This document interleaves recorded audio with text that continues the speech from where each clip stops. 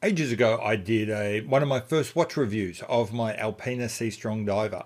Looking back, it's not something I really am that proud of, so I've had another go, and here's my critique of that same watch.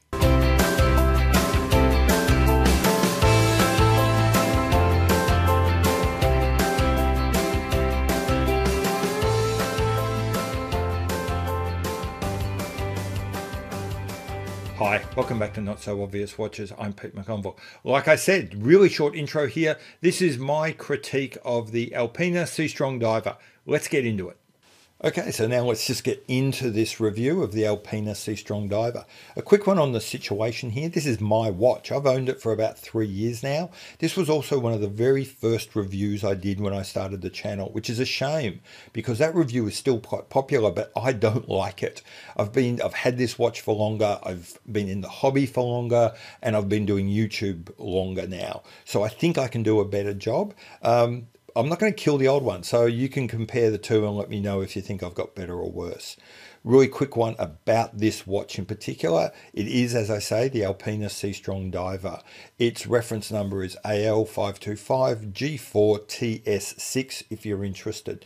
This model was created or introduced around about 2010. There have been some updated versions, but I believe, if not this exact watch, a very, very minor version update of this is still available. Case material is steel, aluminium bezel, sapphire crystal, 300 meters water resistance, screw down crown. Comes with a time and date. The movement's an SW200 base with some minor decoration. The case is a squared off cushion. The dial is a flat matte black dial with applied indices. 49 millimeters lug to lug for those concerned about fit, and MSRP for this watch is around about $1,200 US. You'll normally have to pay around $900 to buy this new. As you can see, a big flat dial with a dead flat crystal with excellent AR on both sides, so you can dive deep into the well and see what's going on. That dial is perfectly matte and very deep. It's incredibly simple with no nonsense indices. It could come across as a bit Spartan, but I think there's enough going on to stop this from being dull. Super high contrast markers with brilliant white loom centers, all emphasized with these highly polished boundaries, give the markers a real 3D effect, probably an outsized 3D effect given their size. An excellent date integration, hides away when you don't want to see it, pops into life when you do. All in all, it has this really clean, lean look, edges towards minimalism, but then takes a turn just at the last minute with just enough detail, just enough sparkle to be more than that. The build across the entire dial is very, very neat. Everything is clean, everything is aligned, the printing is crisp, the font choices are nice and simple, there's no fluff, no scratches, no roughness. Moving to the case, as I said before, you've got a cushion case, but it's been sharpened up and bulked out. It gives it a really muscular feel, and there is a lot going on. The crown guards are there, but they're pretty minimal, probably so that you can maintain symmetry left to right across the case. There's a lot of shapes, and the shapes are almost all broken up with delicate chamfers and edging, and a mix of polished and satin finishes across the watch. Overall, I think it's really coherent. The shapes and the colors all work together really nicely. They provide a nice symmetry and a nice proportionate case.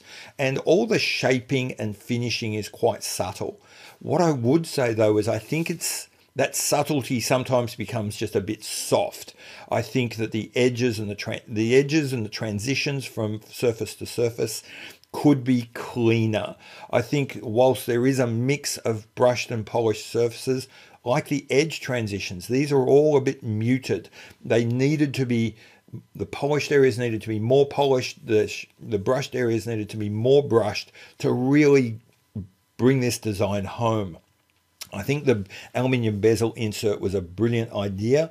That dull finish that aluminium tends to give maintains the overall aesthetic of the dial, and also, but with the color, provides a nice bridge to the more complex, more decorative case shaping.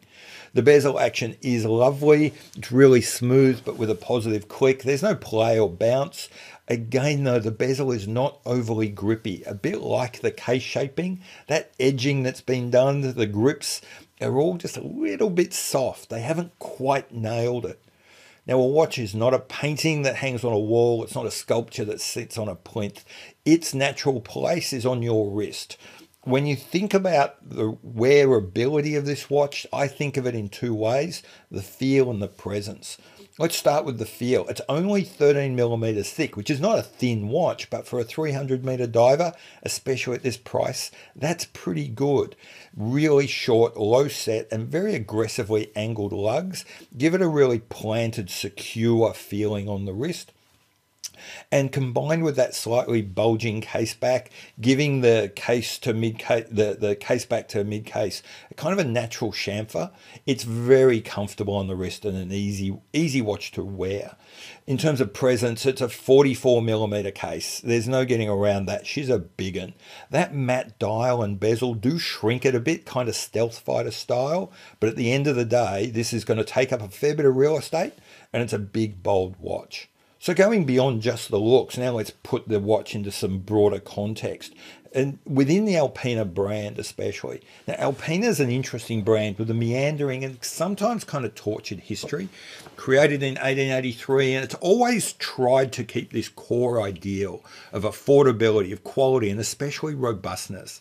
In the oldie days, they referred to this as the Alpinist spirit. With the Alpina 4 back in the late 30s, Alpina nailed it. And they just continued taking those ideas and that design. They did really well through the 40s, 50s, and early 60s. By the early 70s, like much of the Swiss watch industry, though, on the cusp of so much change, quartz, currency, design, things didn't quite work out. Like a lot of companies, Alpina started chasing trends, chasing capital, chasing sales, and in all of that, they lost focus. From the 70s really through to about the early 2000s, Alpina dwindled. They remained on life support to about 2001. They were just about to die, and right at the last minute, Peter Stas from Frederick Constant swept in and saved the brand. And that was the best possible result for Alpina, because what he needed was an affordable, good quality, robust sports watch company to sit alongside Frederick Constant. And thus it was. Alpina was saved and reborn, really in the spirit of its best self. And the Alpina Seastrong Diver is intended to be a dive watch in that spirit. What Alpina says about this watch is it's supposed to have a design that privileges optimal dive time readability. It's supposed to have an essential and functional beauty. It's supposed to be a beautiful but masculine object. What's interesting is when Alpina talk about this watch, there's no mention of any kind of retro inspiration here. This is a thoroughly modern interpretation of very old Alpina values. You see that with the naming. It's just the Seastrong Diver. No heritage, no retro, nothing in there. Interestingly, in a bizarre way, it's kind of very unmodern because it's missed the current trend of being neo-vintage, which is kind of curious.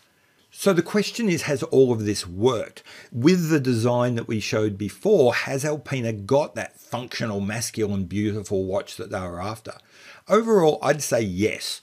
When Alpina were reborn in 2002 and taken over by Frederick Constant, the first couple of years were pretty rocky, and you could see the problem in the watches in the names. They had all these very extreme ideas and avalanche, and it really looked like they were trying too hard. It's like too many people were watching the X Games and just going too hard, punching through masculine and ending up at kind of big moustache macho.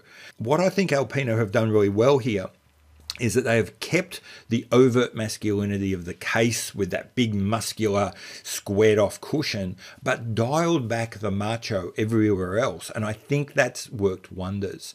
What you've got is still clearly a dive watch. It's clearly a tool. Yes, it has been a little bit compromised by the missing minute track and those smaller crown guards. But at the end of the day, the case and the functionality and the overall legibility get you through. And working as a dive watch, almost automatically imbues the watch with that kind of essential masculine quality that Alpina were after. This is definitely a manly watch, kind of intended for doing manly things. However, they've paired that with a care, with a restraint in the dial and the bezel, and they've also given it little flourishes of flash. And I would also say that they've done the work, some hard engineering in keeping the watch relatively thin. All of those things have given the watch the beauty that Alpina was also after. It's not perfect though. As I said earlier, those bezel edges and case transitions are all just a little bit soft. I think like a modernist building, these sorts of shapes, the ultimate success relies on total commitment to the small details. And I think here you start to see the limitations on the design and build of this watch because of the budget. Similarly, mechanically, it's okay, but it's only okay. The Solita 200 movement is a really solid workhorse movement, and it suits what they're trying to do with this watch, and it's sufficient for where it's placed. But I think that's all you can really say. Suitable and sufficient. It's not something which elevates, it doesn't really add anything to the watch. Overall, I would say that I think this is a strong design. It doesn't lean on any kind of neo-vintage trend. It doesn't lean on any kind of past designs. You could argue that the angularity is vaguely Genta inspired, but I think that's a bit unfair. I think we have this habit to just assume that every straight line is some sort of Genta inspiration. I'd be more inclined to see that these kind of straight lines and hard edge angles have been used since the 70s by designers to indicate modernity in design. They're used as an indicator of a break with the softer and more organic designs of mid-century modern. So I think that, as I say, this is a very strong design that stands on its own, that largely achieves what it is that the designers set out to do. So all in all, Alpina said that they wanted a functional dive watch with a strong masculine feel and real beauty out of the water. I think there's some areas where the budget hasn't quite stretched to deliver the complete package. I discussed those earlier. I think they are few, and I think they are forgivable. So overall, I reckon Alpina succeeded with this watch. So that's it. That's my critique of the Alpina Seastrong Diver.